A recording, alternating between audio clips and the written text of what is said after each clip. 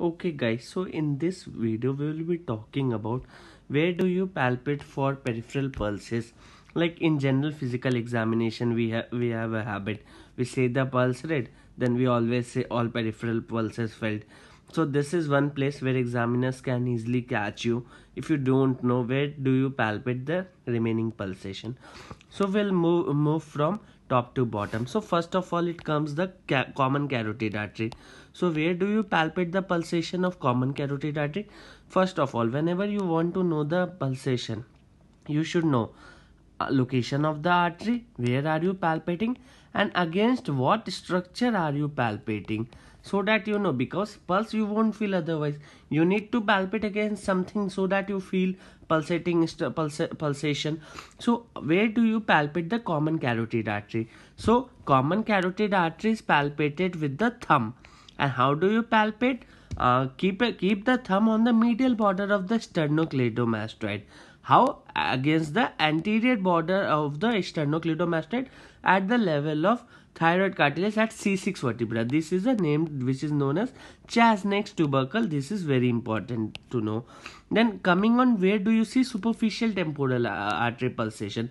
So superficial temporal artery, you must know, it is a branch of external carotid artery, and it is seen and it is pulsated in front of the tragus of the ear. Now coming on to the subclavian artery. So subclavian artery, pulsation can be felt at mid clavicular point. Now coming on to the axillary artery. So axillary artery in the lateral wall of axilla between the two axillary folds against the humerus bone.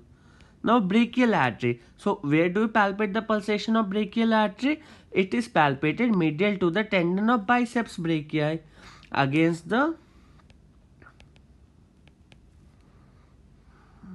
radius bone. Now where do you palpate the radial artery? Along the lower border of the lateral end of the radius, means against the radius bone. Where do you palpate the femoral artery? This is one of the most important thing to palpate. Where do midpoint? It is palpated between the anterior superior iliac spine and the pubic symphysis. So this is very important. Now coming on to the femoral artery, then further it gives popliteal artery. So for popliteal artery you have three methods. One is the supine method, second is the prone method, and third is the Fuchsik method. So you can perform any. I most probably prefer doing a supine method. So this is comparatively easy also, and I find it more comfortable. Then posterior tibial artery. So posterior tibial artery, where it is found? It is found between the tip of the medial malleolus and the point of the heel, means slightly just behind the medial malleolus. Then dorsalis pedis.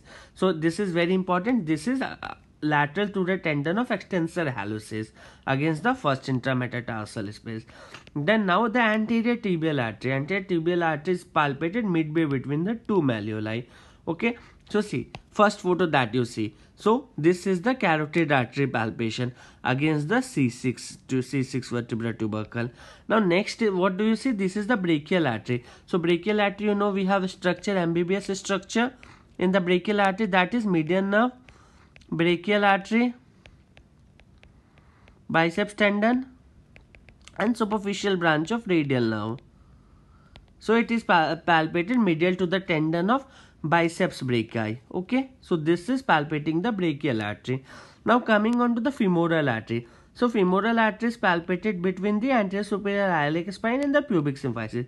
You can see this is the pubic symphysis and this is the anterior superior iliac spine. So between two you are trying to palpate. Now this is the popliteal artery, and this we are doing by supine method. Okay, so this is the posterior tibial artery. Behind the malleoli you are going and palpating just 1 to 2 centimeter.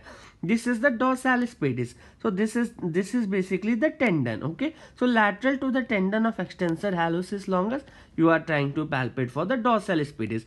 So basically, when does this hold important? In case of any peripheral vascular disease, so you want to know which artery does not receiving, so that area is prone for ischemia, necrosis and gangrene. So you need to know. So peripheral pulsation is very important in those cases.